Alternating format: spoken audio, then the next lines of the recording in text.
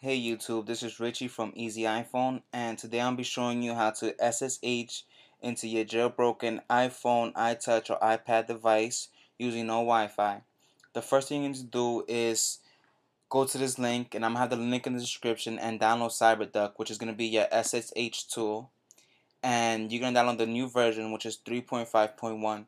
Once you got that downloaded, a little duck should appear in your icon, and this is gonna be your SSH tool, cyberduck. As soon as that's done, go to your airport and click create network. You could name this network whatever you like, it doesn't really matter, but just make sure your channel is automatic 11, and you can require a password or don't require a password. Again, doesn't really matter, and then just click OK. I'm not gonna click OK because I've already created this network and I'm on this network right now.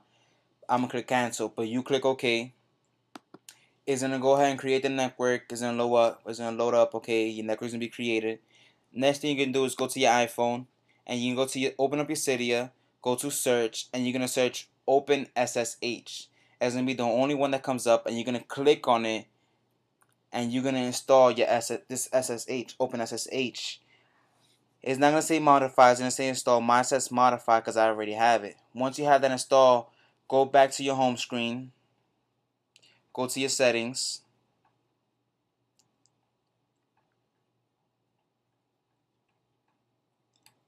Go to Wi-Fi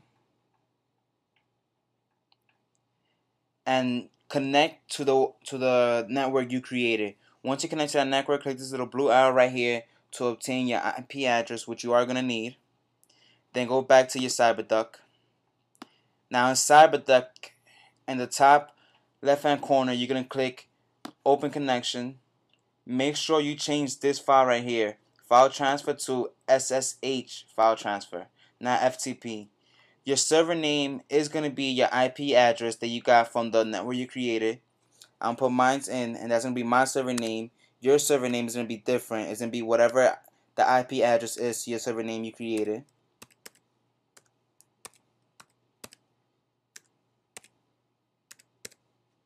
Okay, your password is going to be root.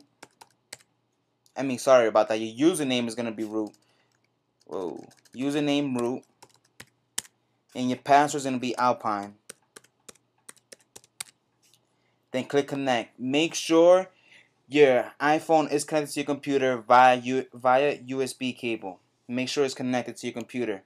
And as soon as the little key comes up, you're just going to click allow. And there you go. You have just SSH without Wi-Fi.